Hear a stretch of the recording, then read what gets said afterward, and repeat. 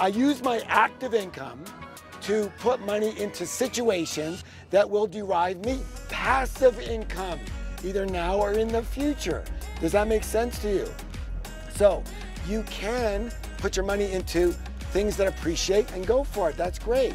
Or you can put your money into things that create cash flow and passive income. Good or good or good.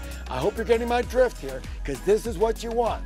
Our gold, our financial God is not piles of money sitting in the bank. Who gives a shit, right? You can't do any of that.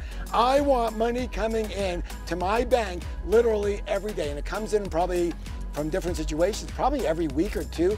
I have piles of money coming into my bank that I can use, that I can spend, because more is coming in next month. Does that make sense? So it's spendable. Now, do I have a pretty nice lifestyle? I do. Am I frugal? I wouldn't say I'm frugal, but I'm very value conscious. So I'm gonna always be a little careful with my money, because it's ingrained in me. And I believe that's what you should be too.